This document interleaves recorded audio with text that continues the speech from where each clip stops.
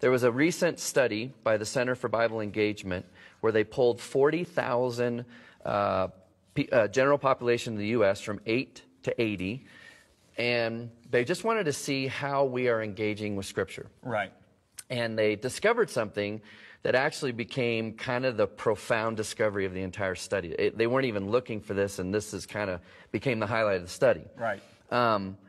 When we're in the Scripture one time a week, and that could be church on Sunday, that's pastor saying you open your Bible, we hear the message, one time a week had negligible effect on some key areas of your life. So I'm going to spell that out more here in a moment. 2 times a week, negligible effect. Now at 3 times a week, there was a blip on the map, like there was a heartbeat. Something happened, again, a heartbeat. Okay. But here was the profound discovery. When we're in the Scripture 4 times a week, it literally spikes off the chart. You would expect that it'd be 1, 2, I mean, there'd be a gradual incline on the effect and impact that would have in your life, but it was literally 1, 2, 3, 4, something radically happens. Okay, you got my curiosity. To this extent. What kind of behavior is being affected? Feeling lonely drops 30%. Wow. 4 times a week in the Bible. 4 times a week in the Bible. Okay. Anger issues drop 32%.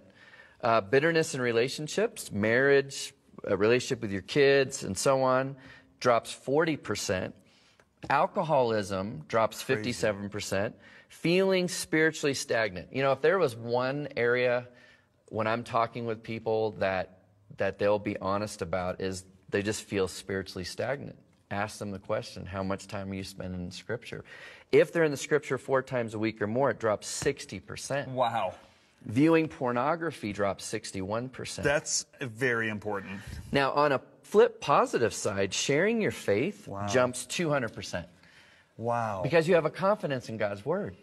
And then discipling others jumps 230%. That's amazing right there.